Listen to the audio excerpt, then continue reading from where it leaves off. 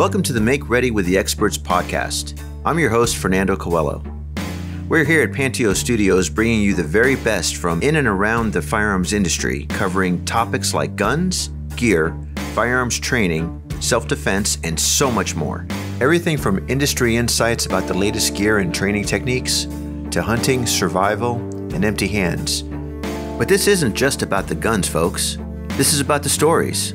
The military, law enforcement, and civilian stories of heroics protecting our country, fellow citizens, friends, and neighbors.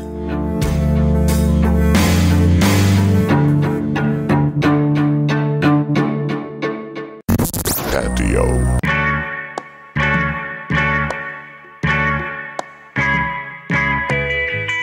MakeReady.tv is the official website of Panteo Productions and features over 5,000 segments from world-famous instructors.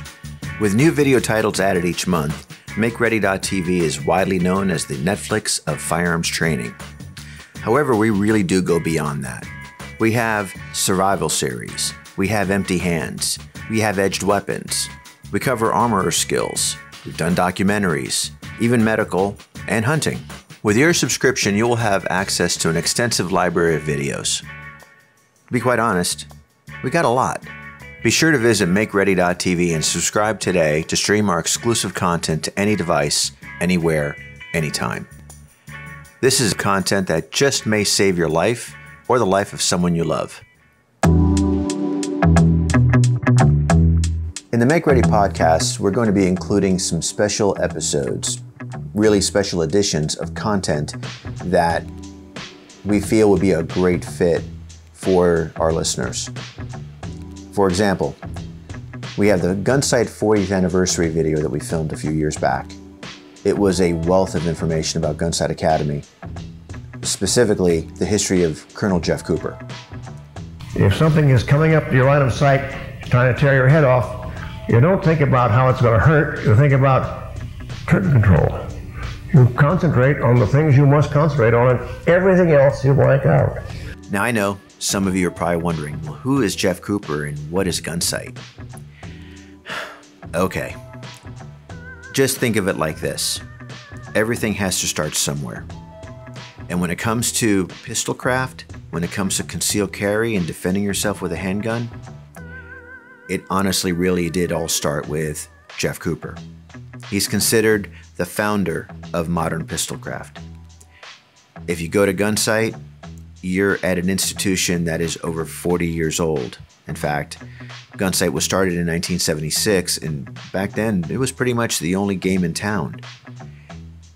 Many instructors today owe their debt to Colonel Cooper. In fact, most techniques today can be based in what Jeff Cooper taught. So when you're asking yourself who's Jeff Cooper, all right, do one thing for me. Go to the mirror, take your hand, smack yourself, then go to Google and look up Jeff Cooper. Or just watch our entire video and you'll know all you need to know. I think it is an absolute truth that man fights with his mind. His weapons are simply the extension of his will. If you get into a fight, you will win it with your mind. We're at Gunsite Academy in Paulden, Arizona. The mindset is what sets Gunsite apart from so many schools. This is where it all began. This is the meat and potatoes of what we have to offer at Gunsite.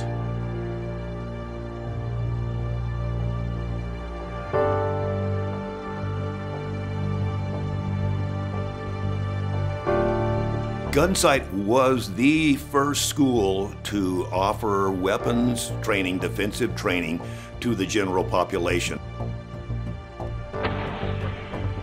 Press, hold, hammer pair.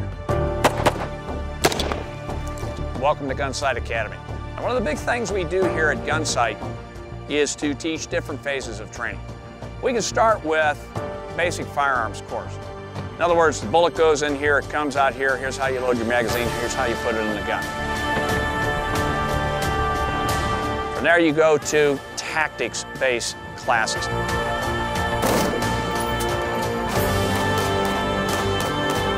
Gunsite's been known for its instructors, and I can see Gunsite continuing to evolve and grow.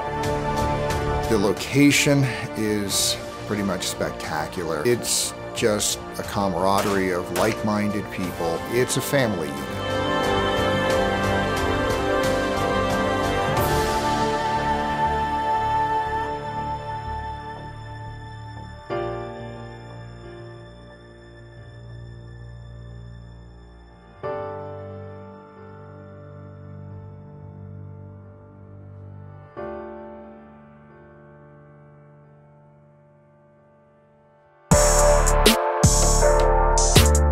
The name Jeff Cooper has for years been synonymous with teaching the modern use of firearms.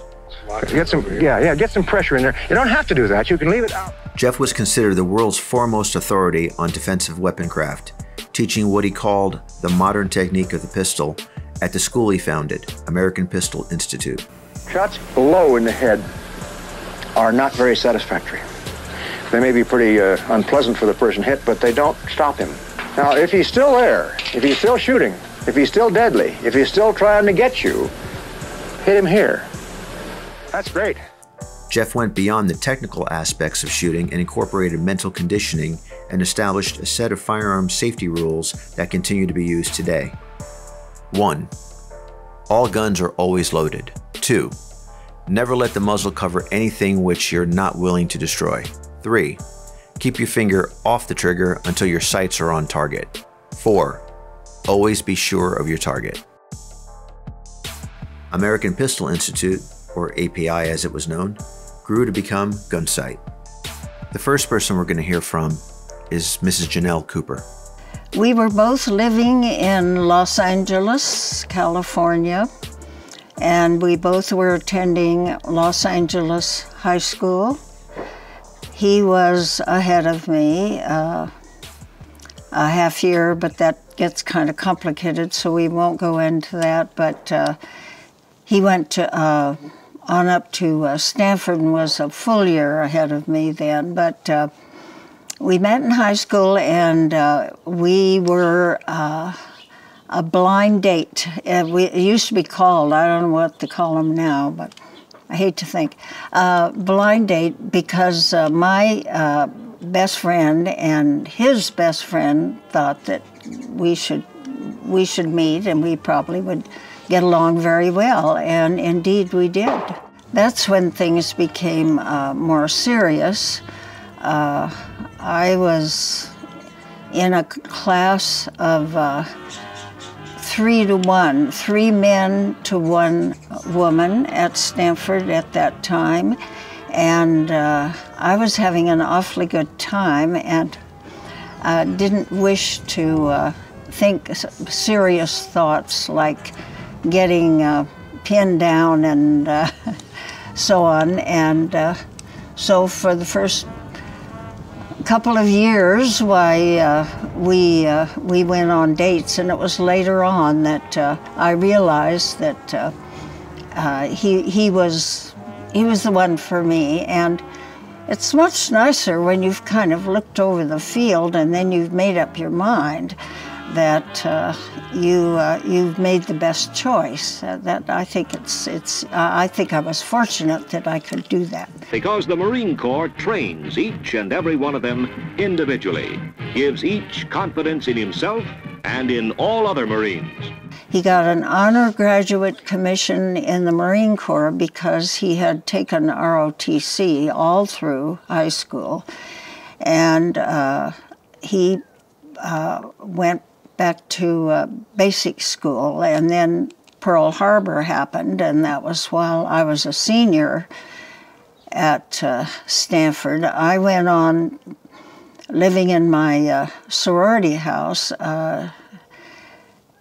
Jeff's class was hastily graduated because of the confusion after Pearl Harbor. You can imagine our country being attacked, and all of a sudden everybody had to think about his role in a war, a real honest-to-God declared war. So history that 130 million Americans will never forget.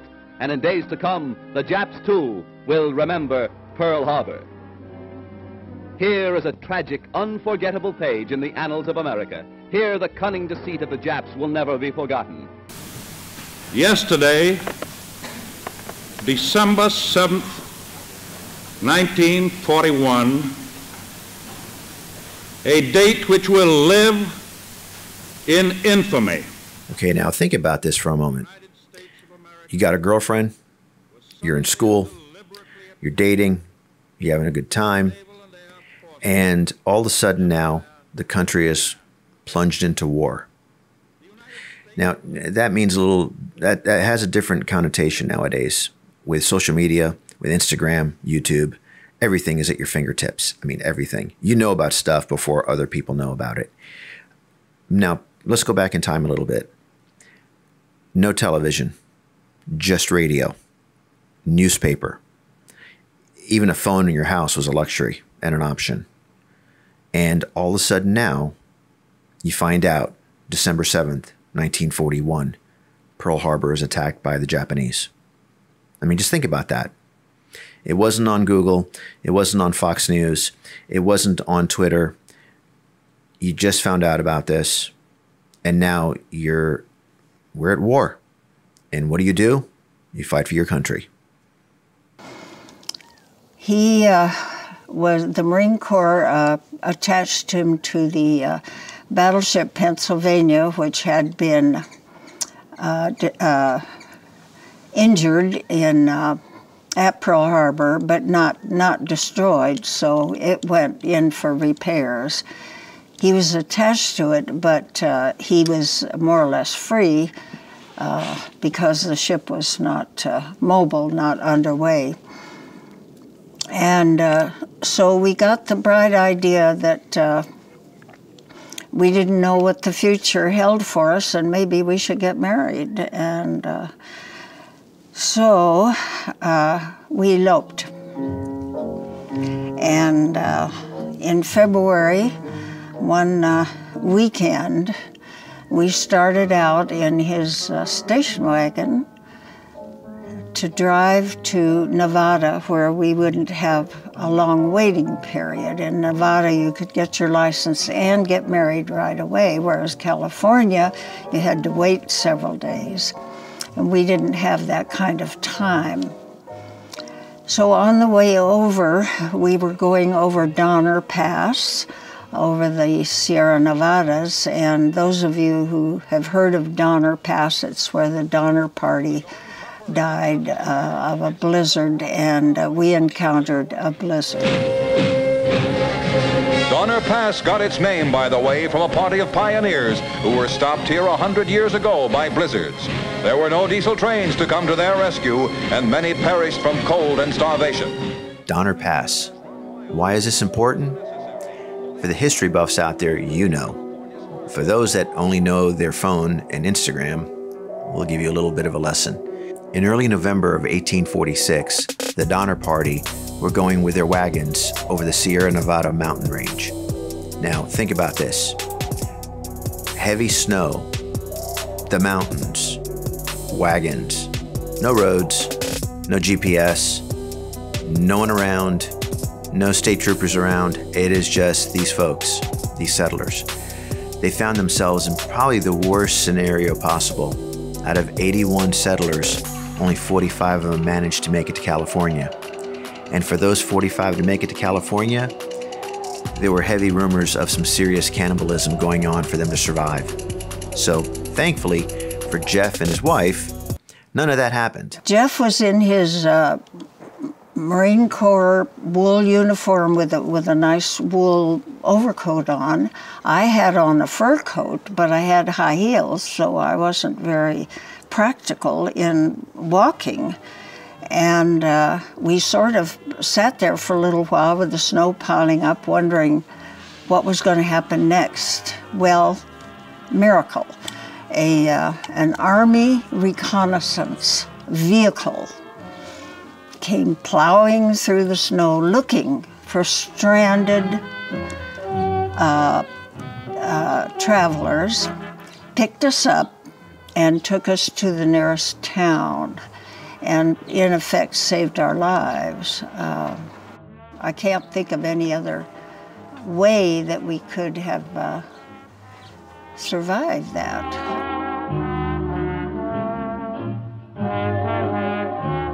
It was 1:15 when we finally got the Reverend Grimshaw to get out of bed and come and that was in Gardnerville, Nevada.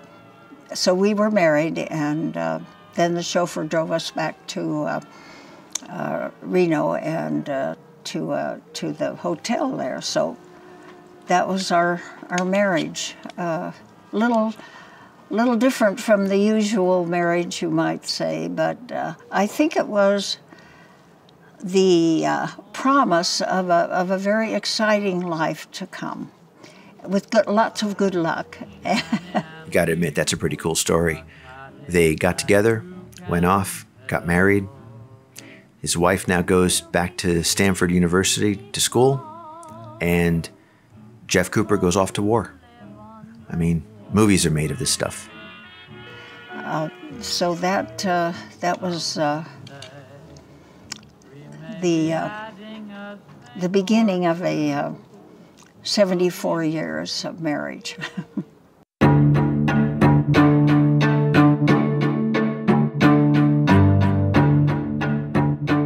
Our streaming video subscribers of MakeReady.tv will now get exclusive access to the video versions of our podcasts.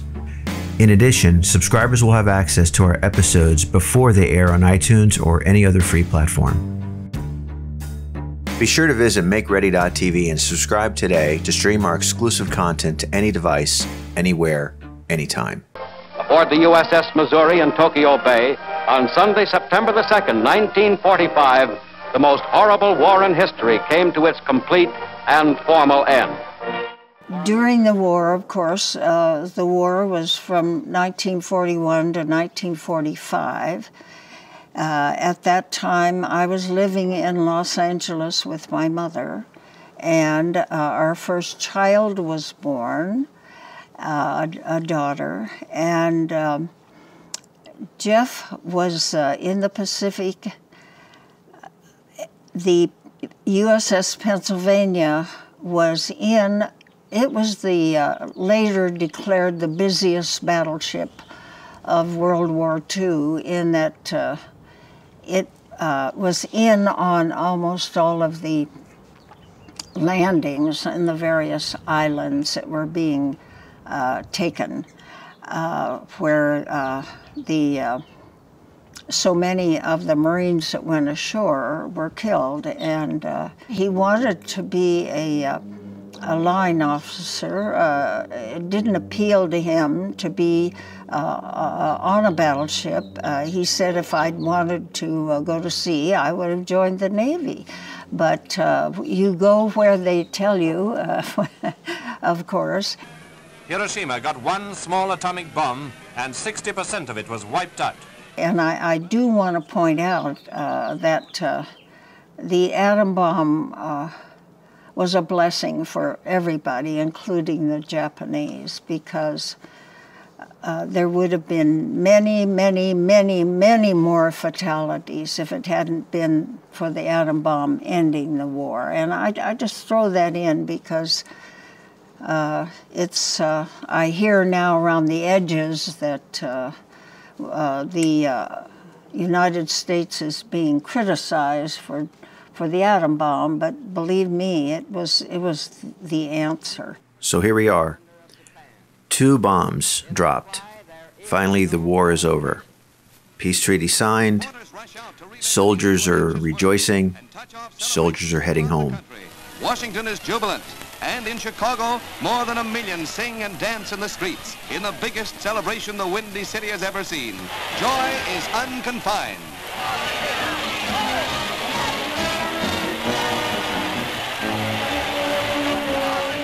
Finally came home aboard his battleship, and so we had some time together. He was stationed attached to Pendleton, right there in California, which was convenient for us, and We lived in a rented beach house in San Clemente for a while, and he caught the attention of the commanding general there at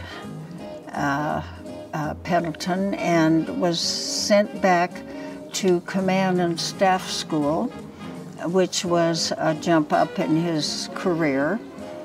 So we had to pack up and move back to Quantico, Virginia. And believe me, moving from Southern California to Virginia when I had never been out of the state almost ever in my whole life was quite a change.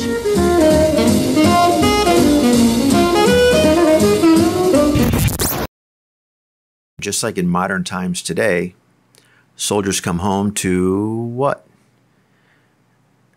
Getting back into the regular grind, getting a job, getting back into life. And for Jeff Cooper, it was pretty much the same thing. What was going to be Jeff's next step? But we lived on quarters at Quantico while Jeff attended Command and Staff School. Again, he caught the attention of the staff at the school and was asked to stay aboard as an instructor. So he stayed on, and he had a particular topic, which was the Battle of Gallipoli, that he studied, got his training aids together, and would get up on the stage and give his rendition of the Battle of Gallipoli with the aids.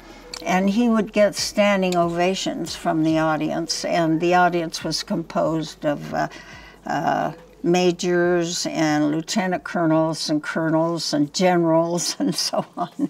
This lecture early on in Jeff Cooper's career was really the turning point. It was proof, at least to Jeff, that he was an orator. He could get in front of a group of people and mesmerize them with what he had to say. And years down the road, from API to Gunsite, that's exactly what he did. He was recognized early on for his ability to be on the podium and to put across his ideas and so on as a lecturer. And I think that's one reason why Gunsite was so successful, was Jeff's ability up on the stage to put across what he was trying to teach. You've got to think properly. You've got to expel from your mind all conditions other than the ones you know you must think about. If something is coming up to your line of sight, trying to tear your head off, you don't think about how it's going to hurt. You think about trigger control. You concentrate on the things you must concentrate on, and everything else you blank out. You can't be afraid if you're thinking about what you're doing.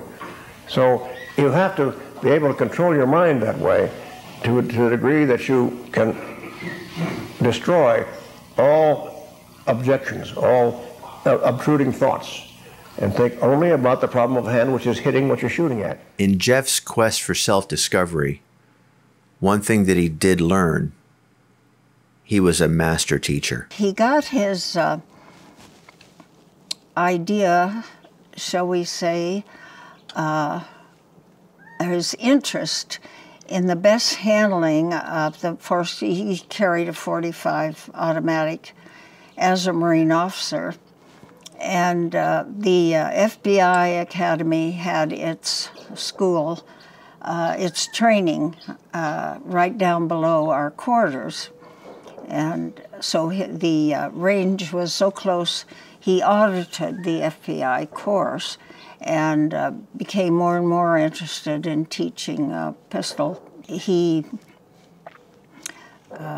slipped on the ice, and my daughter reminded me that he had our second daughter in his arm when he slipped on the ice, here we are in Virginia, you know, where they have winters, unlike Southern California. And he put his straight arm down like that and just smashed his elbow is what he did. So when you read about it being his shoulder, it was his elbow. I throw that in because there's a big to-do going on about whether it was Jeff's shoulder or his elbow or whatever, as if it made any difference. But in recuperating and in the physical therapy that was required to recover from this injury, he became very interested in drawing from a holster and in connection with teaching pistol. That is of interest to people who like to quibble about how the modern technique came about and the Weaver stance, how it came about. But maybe we don't want to go into that, I don't know. The technique we're going to teach here this week is one that has been developed over a long period, about 30 years. And while we call it now the modern technique of the pistol, it isn't all that modern anymore. There are a lot of people who think that anything that's 2 years old is obsolete. But as far as I'm concerned, the modern technique of the pistol is what we call it. We'll keep on calling it that. It's almost safe to say that the early steps of the modern technique of the pistol can be attributed to this little mishap when Jeff Cooper fell. I mean, from there, maybe it was the wheel started turning, and maybe it was through his recuperation. It's safe to say that that could have been the starting point in his mind. Those wheels started turning, and the modern technique was being founded. So they put him on an admiral's staff and sent him to San Diego, California. And of course, the move to San Diego was just fine with us. That was closer to home. And so on. But Jeff was a Marine, not a naval officer, and that did not set well with him. And so he did not serve very long on this admiral's staff before he decided to separate himself from the Marine Corps. We were in Los Angeles, and he was kind of looking around, trying to cope with that very difficult situation that a military man has when he becomes a civilian. And he didn't find a ready slot. His father, who was a vice president of a bank, would have liked for him to go into banking, but that didn't appeal to him in the least. And I remember there was one unhappy period where he was trying to sell life insurance. That was not for Jeff, selling life insurance. And so although in a way he ended up selling life insurance, didn't he? I never thought of that before. But it was a different kind of an insurance policy that he was involved with later on, with figuring out how to defend yourself with a small arm. But keep in mind that marksmanship is only part of the exercise. Marksmanship can be established by your ability to hit targets, paper targets, or steel targets. But that's not what wins a fight. It's a combination of the ability to use your weapon well and to be willing to use it when you have to. We moved up to 7,000 feet in the San Bernardino Mountains to Big Bear Lake, California, where my grandfather had pioneered, and my family had some acreage up there, 40 acres up there. And so he began to establish himself in the sports car racing field. That was a period in his life that he started when he was living in Washington, and became enchanted by the thought of driving a sports car. It was the Sports Car Club of America that was just starting out, and he would race, even though he was 6'2" and about 180 pounds. He couldn't think seriously about going into it as, shall we say, a vocation. So it was just around the edges, but he loved to go fast and without getting arrested. Now, to put things in perspective, before Gunsite, before API, before the modern technique of the pistol, Jeff Cooper was dabbling in racing. Now, for a timeline of history, this was around the same time that Carroll Shelby was out there racing cars. This is before the Carroll Shelby with Mustangs and Carroll Shelby with Ford versus Ferrari. We're talking about the early days here, but it's interesting to note that when Jeff Cooper was racing, Carroll Shelby was racing. When Carroll Shelby was being noted in magazines like Sports Cars Illustrated and Road and Track, Jeff Cooper was actually writing for Sports Cars Annual and Road and Track. So there was a lot of correlation of those two individuals along the same timeline. My name's Carroll Shelby, and performance is my business. The sport car circuits, with their constantly changing conditions, offer the challenge, the kicks I was after. He became involved in the building of a big sports car racing circuit in Southern California, and he was called in to be a consultant on what kind of a track to build and how many curves and how many straights and so on. In the meantime, he got picked up by Peterson Publications and also Road and Track magazine. He was writing for them about racing, and he came in second in a national race that gave him some credibility, shall we say, as far as writing about that. And in the process of writing for Peterson Publications, he sort of eased over into the firearms and guns and ammo, because he, again, became interested in the best way to defend oneself with a small arm. And he was able to put on shooting matches up in Big Bear Lake because it was a perfect place. There was no one was alarmed at the thought of people shooting. And then in connection, Jeff came up with the leather slap. Now, let's put the leather slap in perspective. There was no IDPA, no GSSF, no USPSA, no IPSC, heck, no bowling pin matches. There's really nothing out there like you're accustomed to today. No Steel Challenge, no Bianchi Cup, none of this. But what you had was a holster on your hip, and you drew your gun from the holster and engaged a target. And it was you against other individuals against the clock.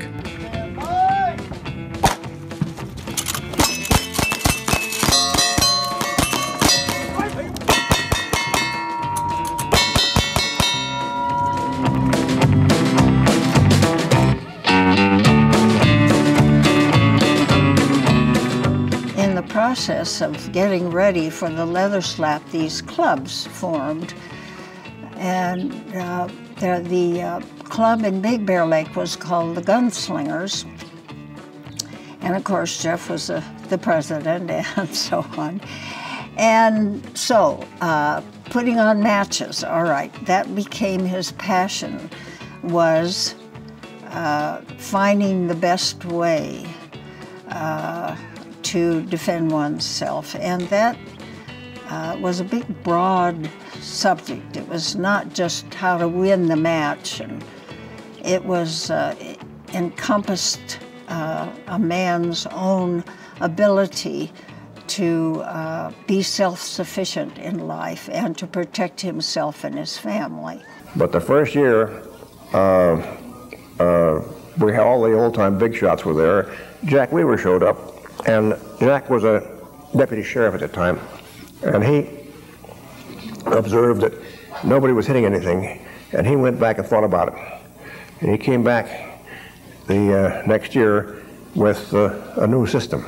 Because California was becoming more and more restrictive in many ways, we won't go into the politics of what was happening, but it was obvious that Jeff needed a place to teach. The Gun Control Act of 1968, just passed by the Congress and signed into law by the President, grants possessors of certain types of firearms 30 days of grace in order to register these weapons. To avoid criminal prosecution for unlawful possession of these weapons and destructive devices, they must be registered with the Director of Alcohol and Tobacco Tax Division, Washington, D.C.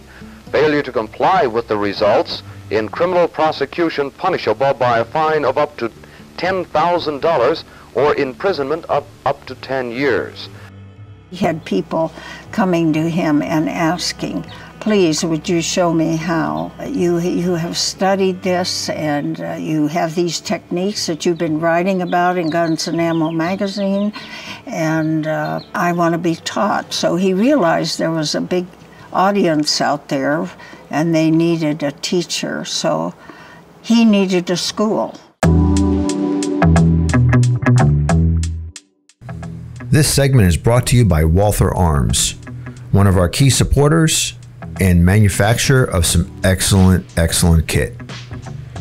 If you want to save 20% off some Walther Arms clothing, visit shop.waltherarms.com and use promo code MAKEREADY during checkout.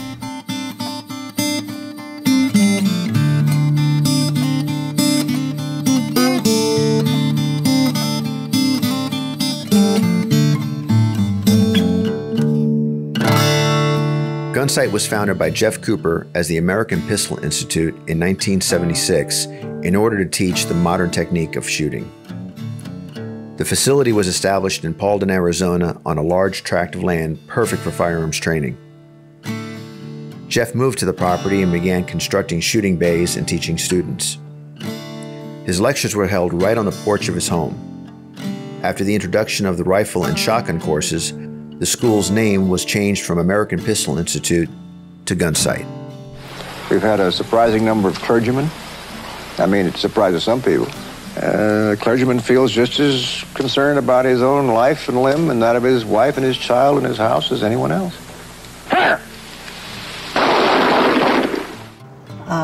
Arizona was the place, gun-friendly. We're getting out of California and all of its restrictions, and so we moved over here in 1975 from Big Bear Lake. I have done a lot of wandering in the woods, but I didn't have the feeling of being the patron that I have here. But it does give you a kind of a nice feeling to go to bed at night, close the door, and figure the only thing that can get you is the government. The firearms laws and the general ambiente, the vibes in Arizona are better for a shooter than they are anywhere else in the United States. We're very fortunate to find an area that had just opened up. It came for sale, and we couldn't pick up a lot of land. We picked up 60 acres and started Gunsite, and that was the beginning in 1975, and in 1976, the first class was in October, and that's what Gunsite is celebrating this year, 40 years. So now Jeff Cooper's plans are in motion. Gunsite, the property, Gunsite, the school, the range, everything is happening as he wanted. But as with any good plan, you need a support team to help make your vision grow and expand. Enter Robbie Barkman. When I was living in South Africa, we used to read about him, and we decided to contact Jeff and see if we could bring him to South Africa to teach some classes there. We were just getting into the practical pistol thing. It was brand new. This is back in the early 70s, 1970s, not the 1870s. And we wrote to Jeff, and he wrote back and said, absolutely, I'd love to come out there. And so my relationship with Jeff started in 1973. And then, of course, in 1976, they opened the school. And I came over in April of 1977 to take a class and ended up helping him teach the class. And in fact, as far as I know, I have the very first instructor certificate ever issued at Gunsite. So, and Jeff and I just became very good friends. When he'd come out to South Africa, because he came out 3 times, he would always stay with us. And so we just became good friends. I first heard about Gunsite back in the middle 70s, probably right when Jeff moved over here from Big Bear, California. That was Buzz Mills, the current owner of Gunsite Academy. We'll get into more about Buzz later, but let's just say he saved Gunsite. It was, amongst the competitive shooting community, it was high level of interest. Everybody talked about it. I learned about Gunsite probably, I'd have to say, in Guns and Ammo magazine, on the back page, Cooper's Commentaries, where Jeff Cooper wrote every month, and it was the way he wrote really caught your attention. It was just little snippets. That was Ken Campbell, a good friend, former sheriff from Indiana, and now CEO of Gunsite. Whether it was about scout rifles or shotguns or 1911 pistols or the history of the Baker flag, the range flag, that really caught my attention.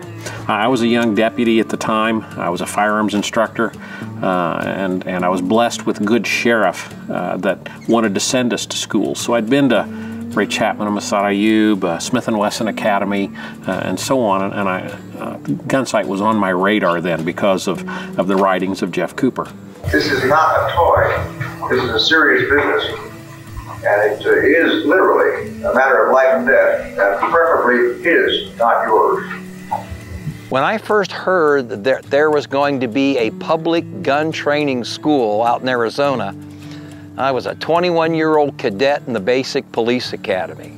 And that was Dave Spaulding, former Gunsite student, law enforcement officer, gun writer, and today, firearms instructor. And I can remember thinking that was a pretty neat idea. The pistol is a means of stopping a fight that somebody else starts.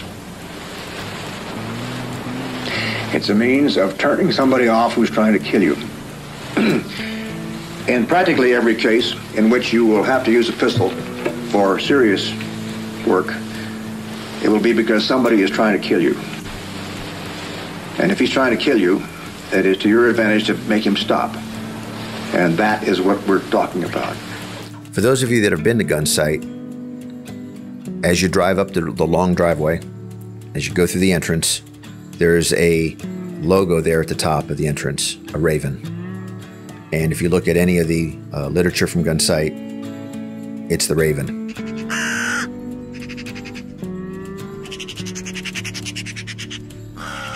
It seemed to us that we would go over the state line out of California into Arizona. We immediately would be greeted by ravens. They would come flying by, and we didn't seem to see them in California, but we did in Arizona. And when we picked this land, the ravens were here. They have always been here, and I hope always will be.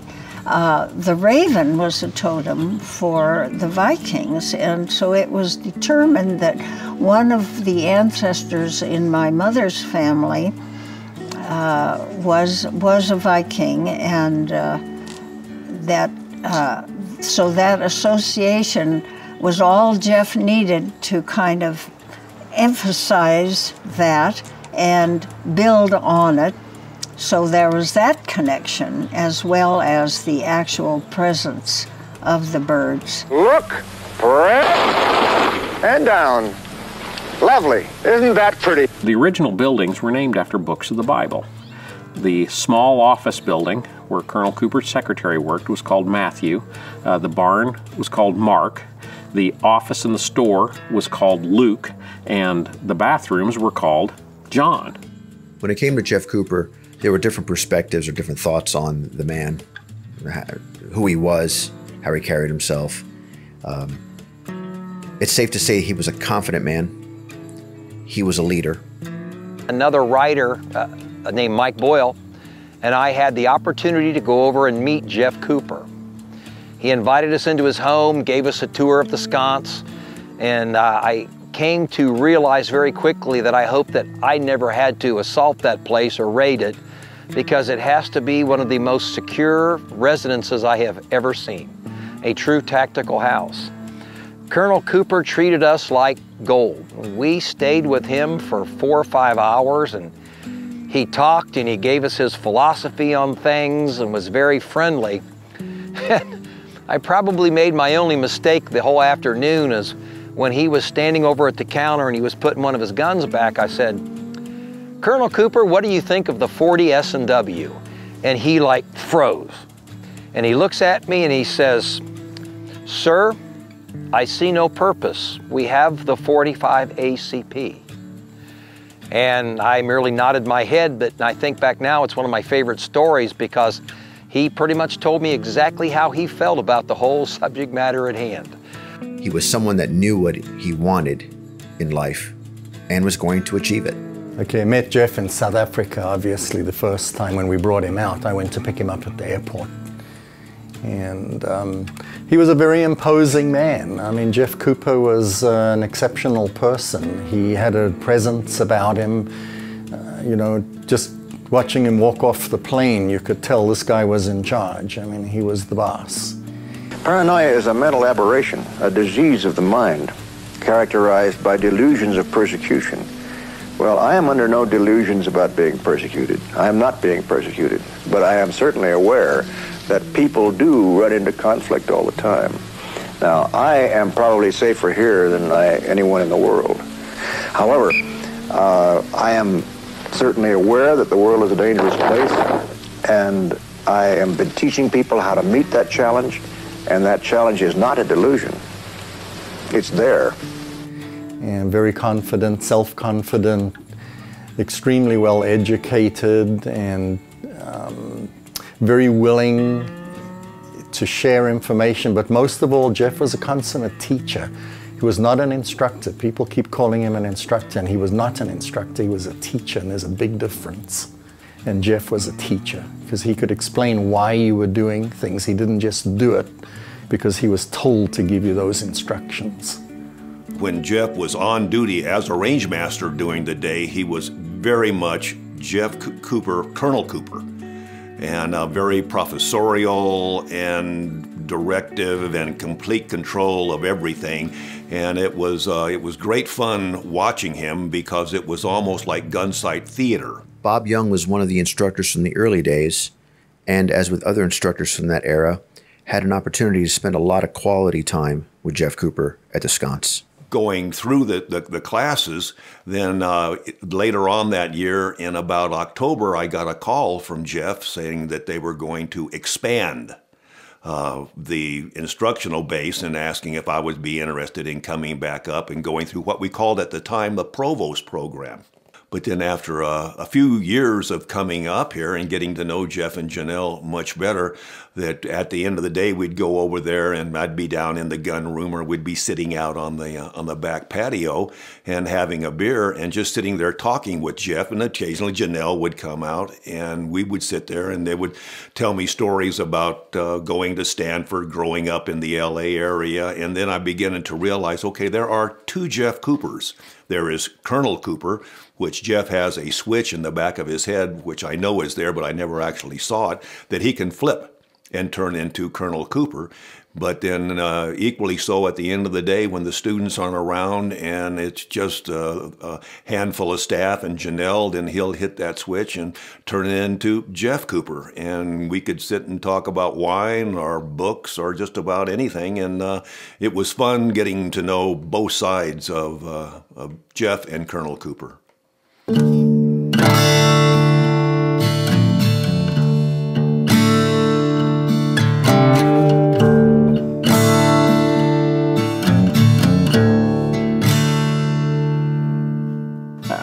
think how people thought of him of being a curmudgeon or being pompous, they didn't know him. They didn't have the opportunity to sit down and converse with him. He was certainly opinionated, but he could back up what he had to say with factual data, with history, he was such a voracious reader. He could support everything he had to say. So it wasn't that I know this because I am Jeff Cooper, but rather I know this because this as my bibliography to explain why I have this belief. So he was fascinating to talk to about such a wide range of topics. When Jupiter carries a thunderbolt in his hand, well, I am an inheritor of that legend. I grew up with it. I think every boy does. Well, I don't say every boy. Every boy I ever knew did. The idea that you can point and your power rides right out of the end of your arm and touches that over there. Still today, I get the comment that it must have been great coming up here and have Jeff Cooper teaching you how to shoot. And I will say, well, Jeff improved my shooting, but he didn't teach me how to shoot. What Jeff taught me was how to teach. And that was the big thing that you learned from Jeff Cooper, is how to be an instructor. And I still tell people today, because we'll get people that are Navy SEALs, Marine Recon, and that want to get on staff at Gunsite, guys that have got fantastic shooting, competition, and fighting backgrounds. And I go, okay, this is all great, but we're not hiring shooters, we hire instructors. So when people are interested in coming on Gunsite, I said, tell us about your teaching background, because you've got to be able to teach. Challenge to kill a man is a very serious matter. We do not take it lightly. To point your pistol with the skill you already have at a man's chest and squeeze off and blow him away is a difficult thing to do. It's not easy. It is so difficult that a good many people simply die without making it. He knew exactly where he was going, and he never wavered from that. And this was a man who could have gone any direction he wanted in life. He didn't have to work, but he totally immersed himself and dedicated himself to the art of pistol craft. It was his sole mission in life, and I've always admired that he could have just taken it easy. He didn't have to work that hard. He literally worked at the 7 days a week his whole life. He also, another lesson I learned from Jeff is you have to surround yourself with good people, and he did that. He had some really, really super instructors up there. I mean, I got to meet all kinds of good people. I mean, really smart, very well educated, people that were very dedicated and devoted to the science of pistol craft. History is almost the account of man's wars, and I'm a history buff, and if you read history, you read about war, whether you like it or not.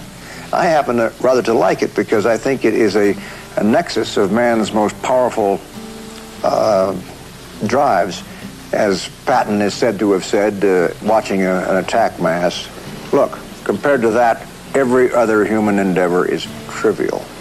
He had an amazing system. I still use that basic system to this day, and so does every other teaching school in America. They still, everything is based on what Jeff Cooper did back in the mid-70s.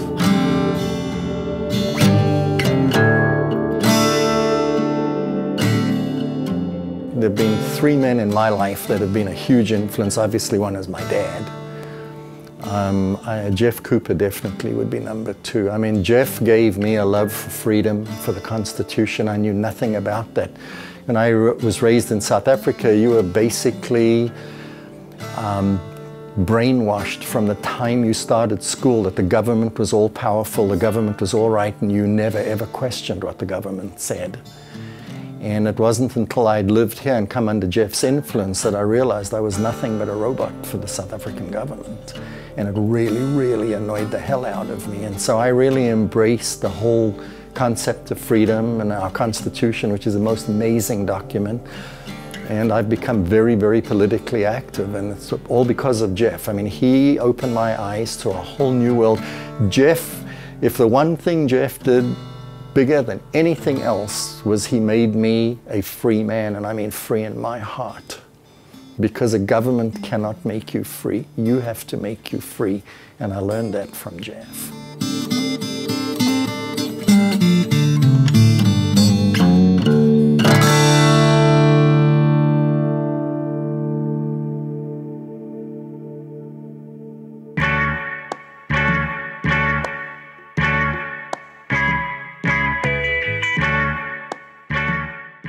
And that wraps up part 1 of the history of Gunsite.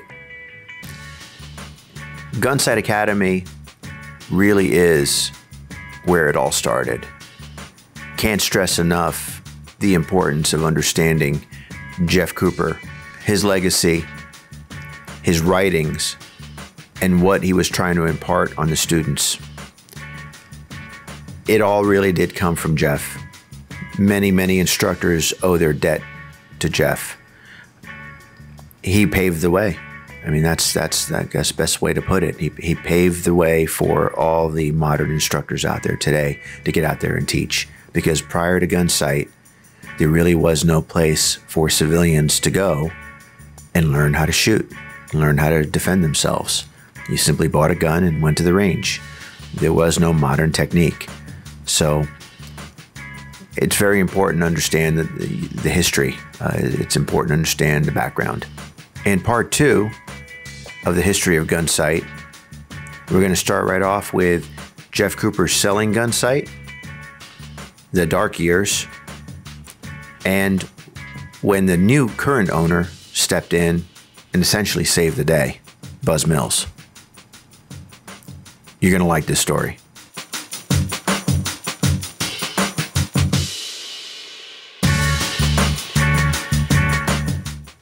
Thank you for listening to the Make Ready with the Experts podcast. We hope you enjoyed this episode. Visit us at makeready.tv and check out our online library of training content you can't get anywhere else. If you liked this episode, please be sure to subscribe, share, and give us a review. We would appreciate your feedback. Patio.